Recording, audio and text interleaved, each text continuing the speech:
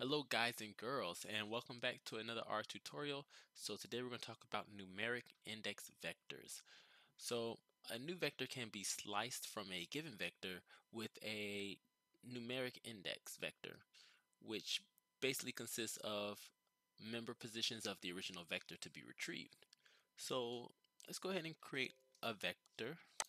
I'll call it S, and maybe S will have hi, and then I have hello. Um, Maybe I have hola and holla. All right. So I'm about to show you how to retrieve a vector slice containing maybe the first and second members of a given vector.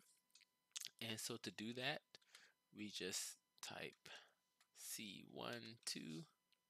And so now this will return hi and hello. All right. And that's exactly what we get. Now we can also have duplicate indexes. So here I returned hi and hello. I can return hello 3 times. So let's do that. You see I just get hello, hello, hello. Okay. And then let's talk about the out of order indexes. So the indexes can be, they don't have to be in order. They can be out of order. So what that means, instead of me having 1 and 2, I could have 2 and 1. So hello, hi. And then maybe 3. So hello, hi, hola. All right. And then let's talk about range indexes. So in order to do a range index, we just use the colon operator. So for example, we have S here, and then maybe I want the range from 2, or the second element, to the fourth element.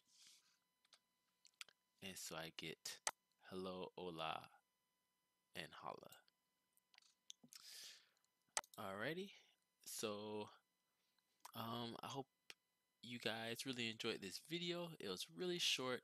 I just wanted to show the numeric index vector. And that's basically it. So thank you guys, and I'll see you all in the next video.